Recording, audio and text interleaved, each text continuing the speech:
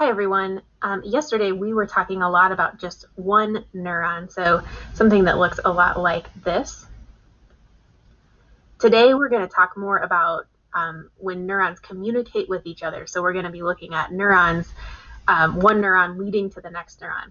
So as you can see in this blue and green neuron here, the axon terminals, which are the ends of the axon, usually end up really close to the dendrites of another neuron. Now the exception is sometimes with, well, not sometimes, always with motor neurons, the axon terminals end up on a muscle or a gland. But if we're talking about an interneuron or a sensory neuron, those axon terminals are going to end up on the dendrites of another neuron. So if we zoom in to this junction here between the blue neuron and the green neuron, this is what we see. So this would be the axon terminal of the blue neuron,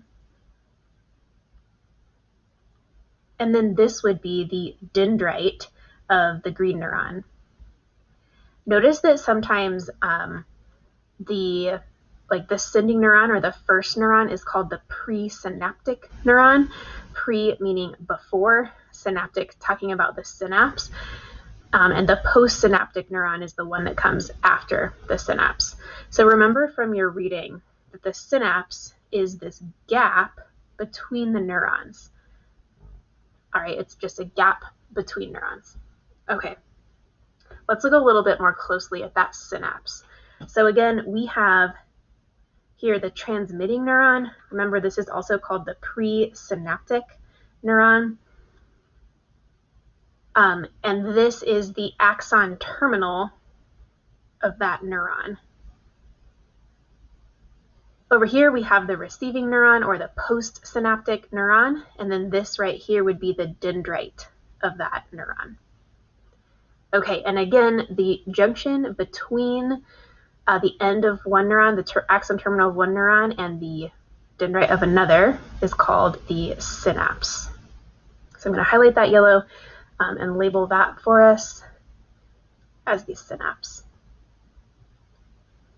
So this is a really important part of the neuron, and an important part to understand because it is how the signal goes from being electrical in the action potential to being chemical in the synapse, and then being electrical again in this next neuron. So we have an electrical signal, and again, that is the action potential. And the electrical signal can't go through the synapse because there's a gap right there. And so it has to become a chemical signal, which is done through neurotransmitters, which we'll talk about in a second. And then that chemical signal stimulates the next neuron to create another electrical signal and another action potential. Okay, so let's talk about how this happens. So here comes the action potential, AP for action potential.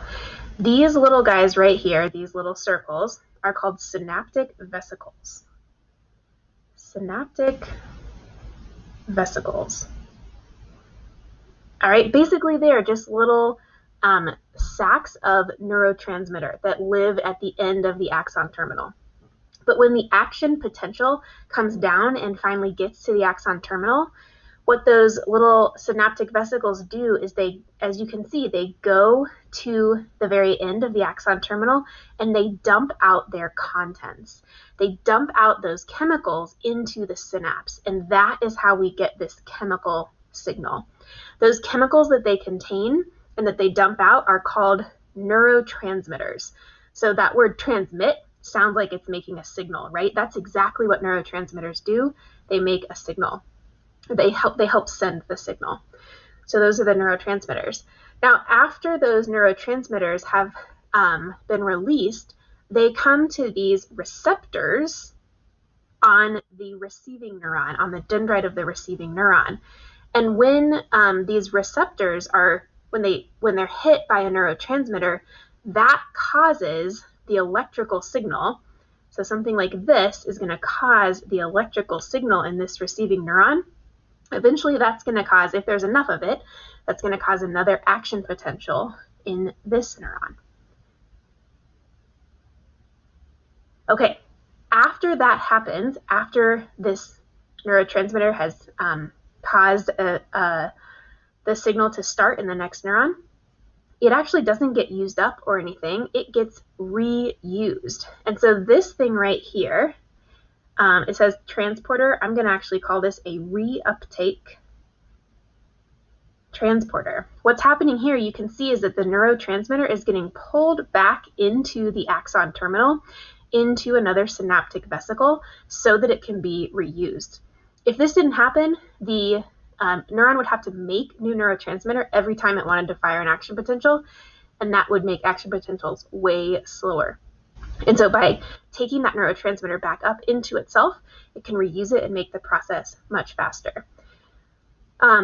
Now, if you look down below, we have here the example of a synapse where a drug is acting on these neurons. So you can see here that cocaine is blocking this reuptake transporter.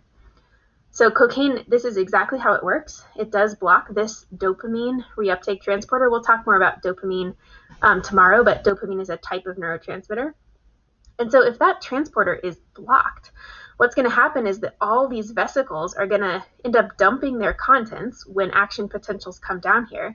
And then that dopamine, or that neurotransmitter, is just going to get stuck in this in the synapse. And so you can see here that every single receptor has a neurotransmitter in it. Unlike up here, we just had a couple that had neurotransmitters.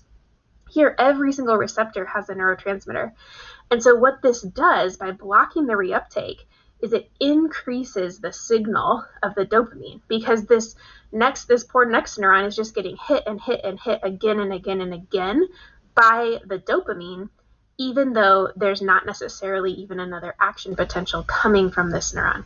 So this causes like signal overload for this next neuron. It increases the effect of the dopamine.